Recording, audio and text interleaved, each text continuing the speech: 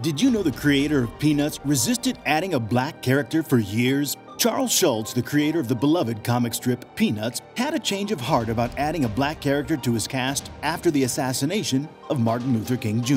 and a persuasive letter from a school teacher. Until then, Schulz had been reluctant to add a black character to the predominantly white Peanuts gang for fear of being seen as patronizing. Schulz recognized the need for representation and inclusivity in his work as the civil rights movement gained momentum. In 1968, he introduced Franklin, the first black character in the Peanuts comics, who met Charlie Brown at the beach. Schulz's decision to add Franklin to his cast was a small but significant step towards greater diversity and representation in popular media.